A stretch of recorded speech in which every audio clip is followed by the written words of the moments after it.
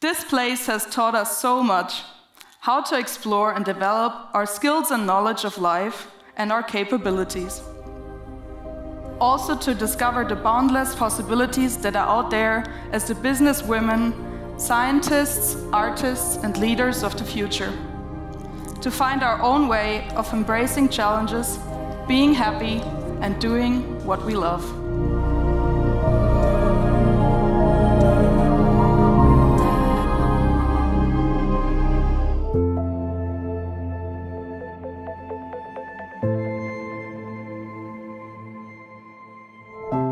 You joined a boarding school at a young age, leaving your home countries, setting out and doing something new. And that has trained your ability to be agile and to go forward.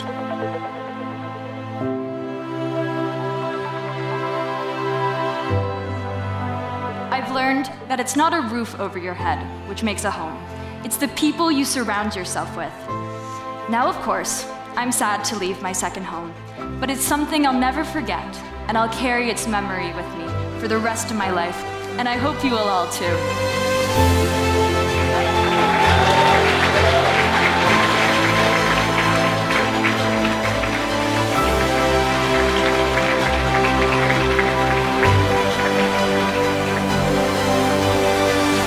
One of my favorite memories was when I first arrived to Rosenberg and I got to walk out of my house for the first time, meet all my future friends. I didn't know what was coming my way back then, but I'm so grateful for it now. Well, you learn a lot in the school, especially about independence and just being mature and getting into adulthood and that stuff. Very interesting to move to a whole other country all by yourself, and it makes you mature a lot. It was something special. I was talking about topics I would never talk to anybody else, and they were able to challenge me, push me more, and we just went into like certain areas that I never even expected to even come across ever.